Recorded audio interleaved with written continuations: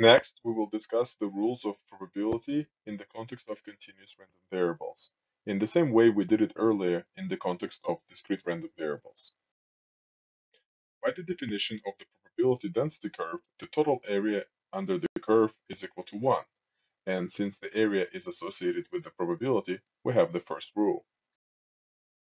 The first probability rule states that the total probability is 1. Let's find the probability of x being equal to some number c.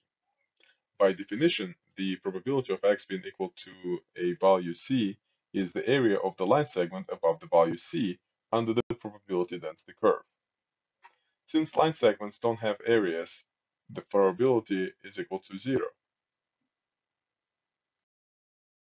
The second probability rule for continuous random variables states that the inequality doesn't matter.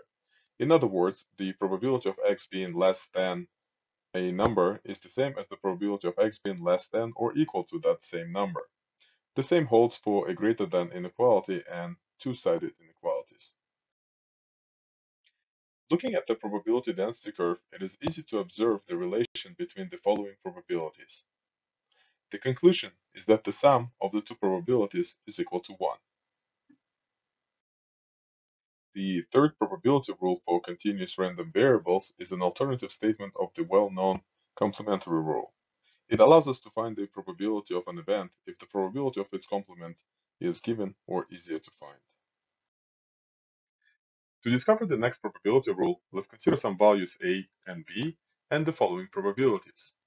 It is not hard to observe the relation between the probabilities if we look at the areas.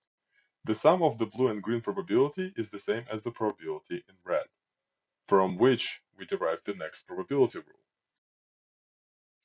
The last probability rule for discrete random variables is called the subdivision rule. It allows us to find the probability of an event described by a two-sided inequality, if the probabilities of two cumulative events are known or easier to find. We derived the probability rules in the context of continuous random variables. You might have noticed that with a few nuances, these rules are the same as the ones we derived for discrete random variables.